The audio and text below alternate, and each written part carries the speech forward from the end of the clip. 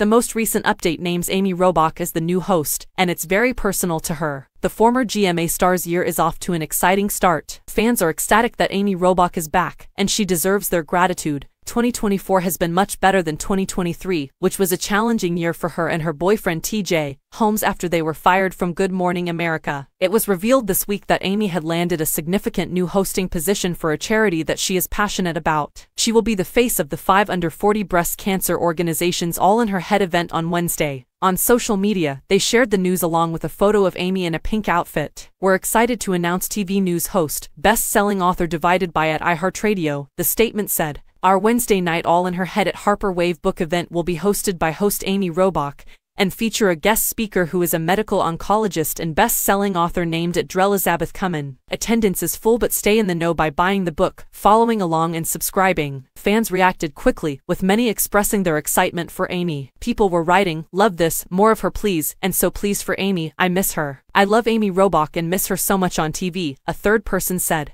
An organization called 5 Under 40 provides funding for wellness, cosmetic, and medical services to young women diagnosed with BRCA or breast cancer. In 2013, Amy suffered from breast cancer, which she discovered after undergoing a live mammography on GMA during Breast Cancer Awareness Month in October.